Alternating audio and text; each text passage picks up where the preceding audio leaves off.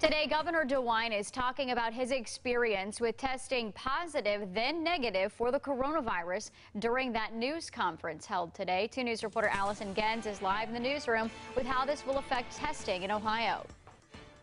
Brooke, Governor DeWine says after what happened to him yesterday, he's now thinking about how certain types of tests will be utilized in Ohio.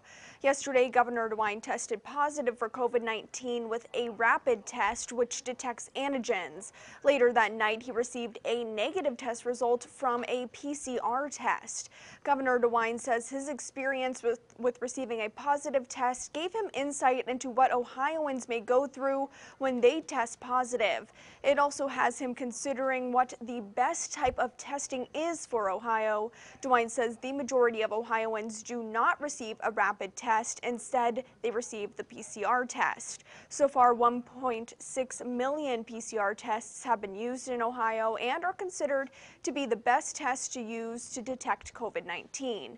DeWine recently announced Ohio is partnering with 6 other states to expand rapid antigen testing.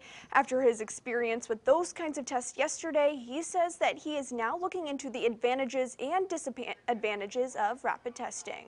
Every experience in life you learn. And so going through that experience yesterday, pushed my head down right in it and said, hey, let's look at this reliability of this test.